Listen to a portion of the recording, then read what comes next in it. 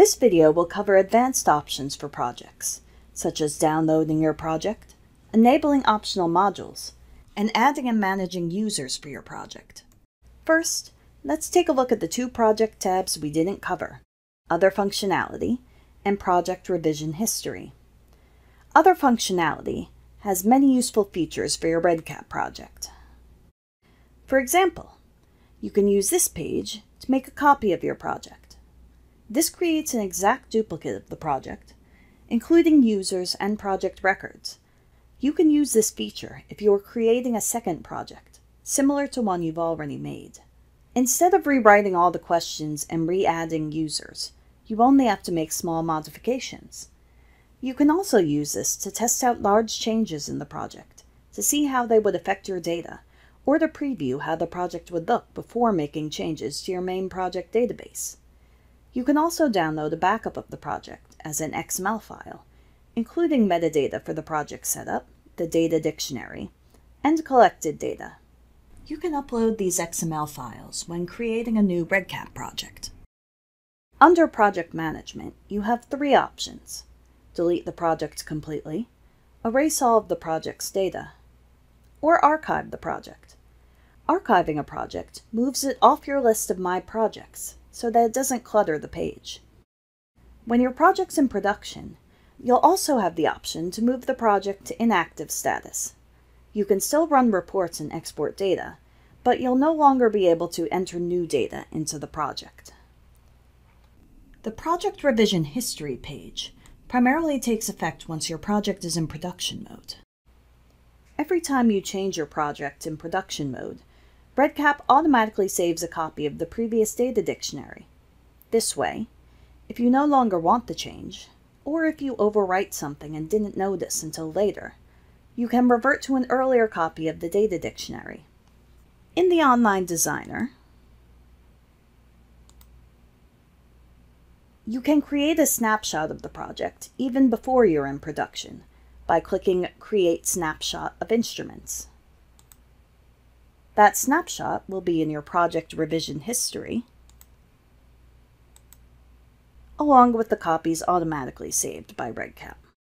Next, let's look over a few more options on the project setup page. This will be your landing page while your project is in development. In the main project settings, you can enable surveys and longitudinal data collection within the project. You can also change the project title, purpose, and any additional project notes. Enable optional modules and customizations allows you to add or remove some additional features. For example, by default, all records are auto-numbered, meaning REDCap will just assign each record 1, 2, 3, 4, 5, unless you turn it off and number your records manually. You can also turn on repeatable instruments here. Under Additional Customizations, you can set a custom record label. By default, the record label is just the record ID, but you can also manually insert information.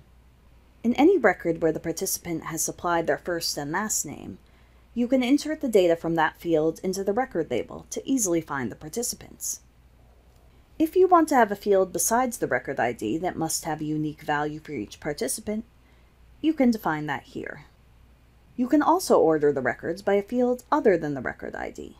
By default, the field's comment log and the data history widget are enabled. These allow you to better keep track of the data entered into your project. You can also display a Today/Now button next to all date/time fields. Back on the project setup page, Set Up Project Bookmarks allows you to create quick bookmarks stored on the left-hand menu that let you jump to pages either inside or outside the project. User rights and permissions are how you add and manage the users on your project. To add a new user, go to the User Rights page and enter their REDCap username under Add New Users. If you don't know their exact username, start typing to see suggested users.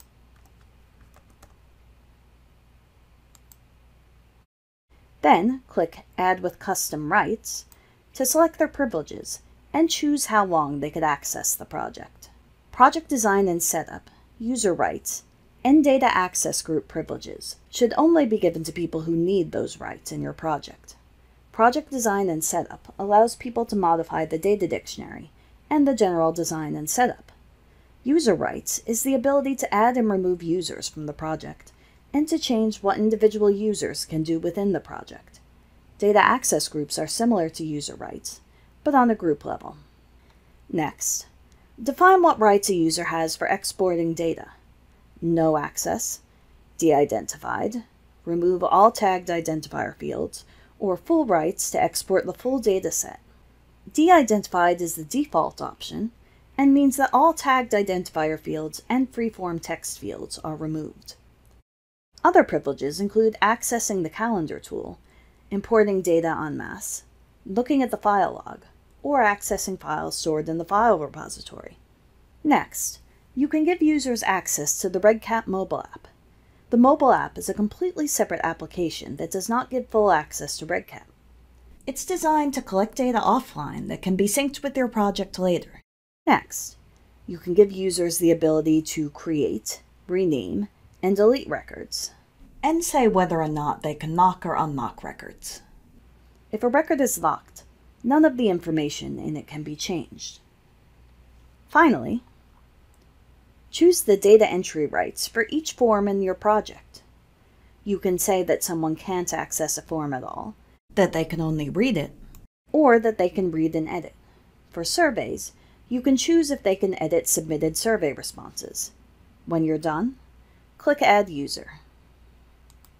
If you have many people in your project who are all going to be doing similar things, you can create a role, such as Data Entry Role, that has a specific set of rights.